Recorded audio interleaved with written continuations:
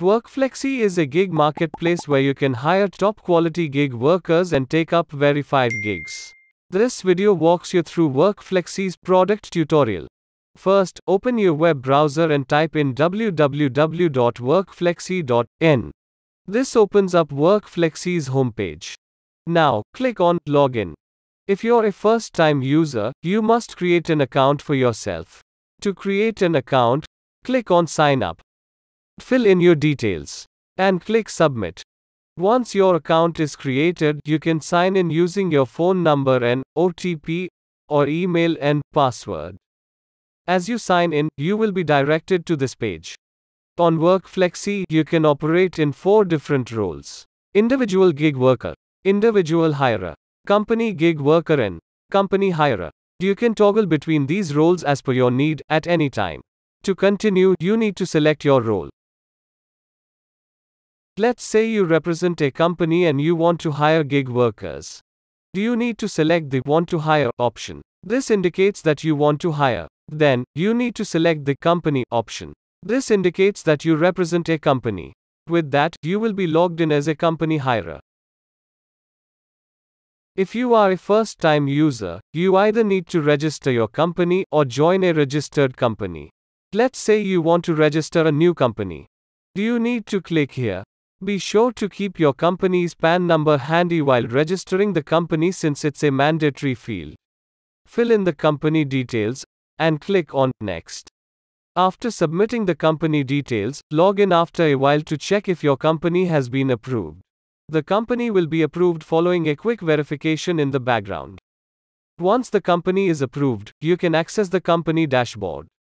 Note that the user who registers a company will become the primary user of that company by default. The ownership can be transferred to another user anytime. Let's say you want to access a registered company. You can do so by clicking on this drop-down, selecting the company, and clicking on Request Access. A notification will be sent to the primary user of the company. Once the primary user approves the access request, you become the secondary user of the company and you can access the company dashboard. After requesting access for a company, log in after a while to check if your access request has been approved. Here's how you can approve or reject access requests. Please note that this option is only available for the primary users of the company. Click on your profile, select View Company, and select Requires Approval. Here, you need to select the user you want to approve as the secondary user. Click on this drop-down, select Approve, and click on Submit. You can also reject access requests in the same fashion. Next, to remove a secondary user from the company, click on Assigned Users. Select the user you want to remove and click on Unassign. You can shortlist the gig workers using 2 methods. First, let's look at the inbound method. Click on Dashboard and click on Post a Gig. Fill in your requirement and click Add. This post will be visible to all the gig workers with the relevant skills. Interested candidates will start applying for the gig, and you will be notified when a gig worker applies for it. You can skim through the candidates and shortlist the ones that best suit your requirements. Now, let's look at the outbound method to shortlist the gig workers. Click on Dashboard and click on Reset Filters if there are any filters applied. Let's say you want to hire a content writer, type content writer and click on Search. You will see all the profiles that are relevant to your search query. You can have a look at the profiles and shortlist the profile that best suits your requirement. You can find the shortlisted profiles in the Shortlisted Gig Workers tab. Here you can chat with the gig worker, discuss the scope of work, and negotiate prices. Once you finalize the particulars with the gig worker you want to work with, you can engage them by adding a task. To add a task, click on Create Milestone. Here, you first need to select the start date. The start date indicates the day the gig worker is supposed to start the task. Then click on Add Task. Next, you need to select the end date. This indicates the deadline for finishing the task. Enter the amount payable for the task. Lastly, write a crystal clear description of the deliverables here and click on Add Task. After adding the task, click on Save and then click on Send for approval. Now the task will be sent to the gig worker for approval.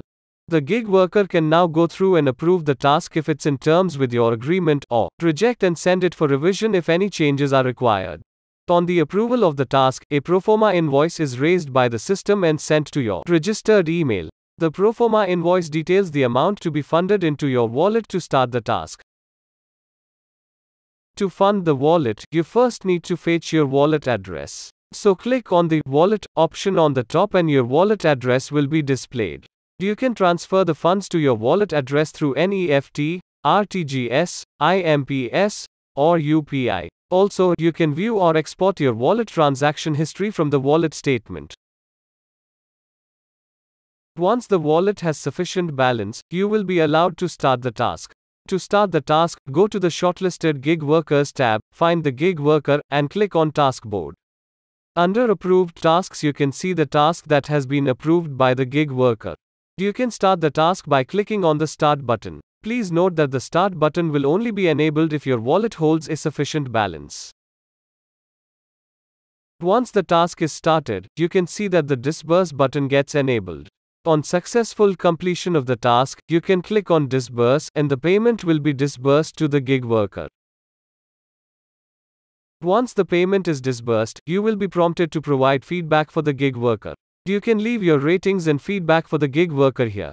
Simultaneously, on disbursing the payment, the final invoice will be generated by the system and sent to your registered email. To switch roles, you need to click on the Switch User option on the top. You can toggle between different user roles by selecting the login route here. The individual hirer flow remains the same as the company hirer, except that you don't need to register a company to continue. As an individual gig worker, you first need to update at least one skill to continue to the dashboard. Following this, you can add more skills to your name by visiting your profile.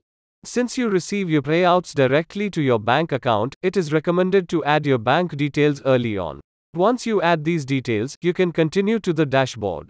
Here you can explore gigs and apply for them. Note that the dashboard applies a filter by default to only show gigs that are relevant to the skills that you have added. So if you are not able to find a gig, you can always reset the filter and explore or add more skills to your profile. You get notified whenever a hirer shortlists you or tries to send you a message. To respond to the messages, you need to go to the Hirers Who Shortlisted Me tab. Here you can respond to the messages by clicking on the chat option. And, if a hirer tries to engage you by creating a task, you can approve or reject the task by clicking the Taskboard button. If the deliverables in the task are in terms of what you agreed to take up, click on the Approve button. You will see a disabled Start button on approving the task. This indicates that the hirer is yet to fund the wallet for your task. If the Start button is enabled, it indicates that the hirer has funded the wallet for your task. With this signal, you can start the task assured that your payment is secured. On successful completion of the task, the payment will be instantly transferred to your bank account. Once the payment is disbursed, you will be prompted to provide feedback for the hirer. Here, you can leave your ratings and feedback for the hirer. The company gig worker flow remains the same as the individual gig worker except that you need to register a company to continue. Thank you.